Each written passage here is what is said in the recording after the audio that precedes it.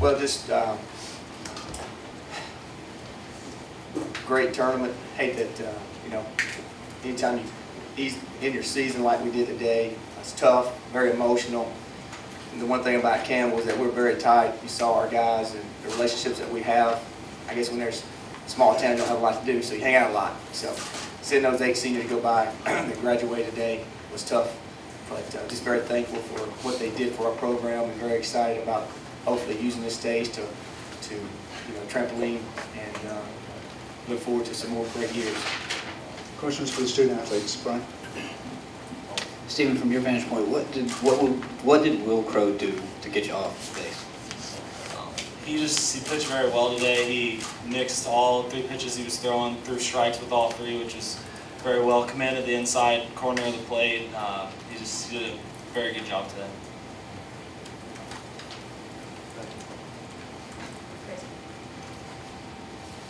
For either one of you guys, obviously, like you said, a disappointing ending, but what you've accomplished this year, making the NCAA tournament and winning a game in the tournament, what's that mean to this program?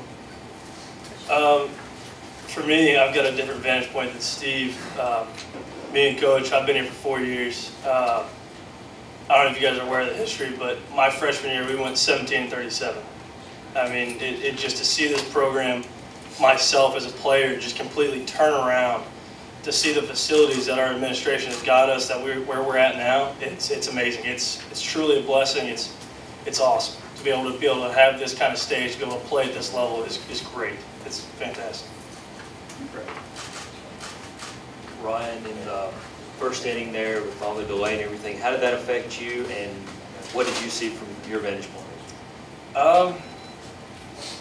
I'm going to have to trust the umpires now and say they got the right call. I don't know the rule, but just that next guy, just one of those things, just try to go out there and throw another strike to where Steve was set up, and I missed a little bit, got the ball 4 call, big deal, so what, got the next guy out, got away with it, nothing ever happened, but with the delay, it was definitely interesting. I've never been a part of where umpires had to leave a stadium, but what are you going to do? Just had to battle through it and keep playing. So, Steve, same thing I sort of asked them, where this program is now. You had the disappointment last year after winning 49 games of not getting in, but you get in this year and win a game. What does it mean moving forward? I just, like I said before, God's awesome. From picking my spirits up last year, probably one of the toughest days of my life,